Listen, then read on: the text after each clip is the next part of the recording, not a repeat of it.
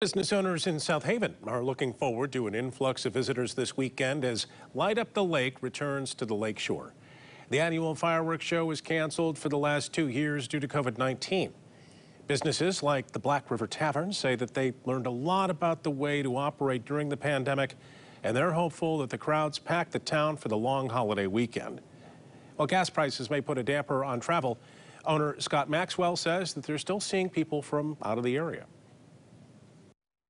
So far, it doesn't seem to have changed a whole lot. And the only thing that we can attribute it to is maybe because of the fact that, people were pent up in their homes for so long due to COVID that even with the higher gas prices, they're still wanting to get out of town and do something different. So yeah, we're still seeing a lot of people from out of town, which is great. South Haven's Light Up the Lake is Sunday night. Fireworks get underway at about 10:30.